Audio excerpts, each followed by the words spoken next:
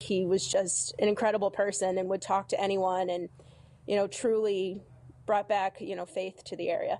Kelsey Guthrie has fond memories of Archbishop Wilton Gregory. This photo snapped in 2002 when she was in 4th grade at St. Teresa's Catholic School in downstate Belleville when Gregory was bishop there. He made Catholic school theology and cool for our area just because he was so down to earth and he wasn't self-righteous at all. He was one of the people here. He was very outgoing and just an extremely likable personality. Peggy Fisher remembers Gregory when he was an associate pastor at Our Lady of Perpetual Help in Glenview in the 1970s, where she worked on racial justice issues with him.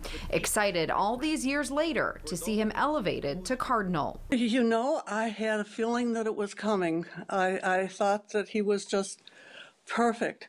And I was so pleased when I heard it. I thought this Pope really knows what he's doing. Archbishop Gregory was born in Chicago and ordained a priest here in the 1970s.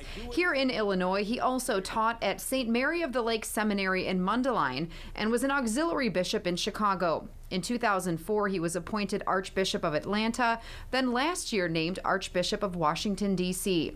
Gregory has also served 3 times as the head of the U.S. Conference of Bishops. We were so proud of who he was here, who he has become, and who he will be, with the Vatican. The cardinal appointment is winning praise from LGBTQ advocates days after Pope Francis voiced support for civil unions for gay couples.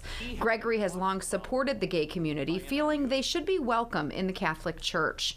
Many feel the timing is also noteworthy given the attention on racial injustice in the U.S. this year. Gregory making headlines recently for slamming President Trump, taking a photo in front of St. John Paul II National Shrine after protests over the death of George Floyd. I thought there couldn't be a better fit at this time than Father Gregory, and to have him in this sort of position of power in the church.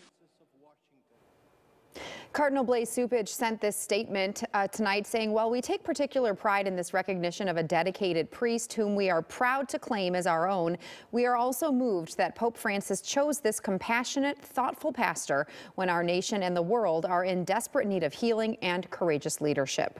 An official ceremony is planned on November 28th. Other new cardinals being appointed from around the world are from Italy, Rwanda, the Philippines, and Chile. Now, that ceremony in November, there are travel restrictions in Italy right now, so when it gets closer, we'll have to see if that impacts this celebration.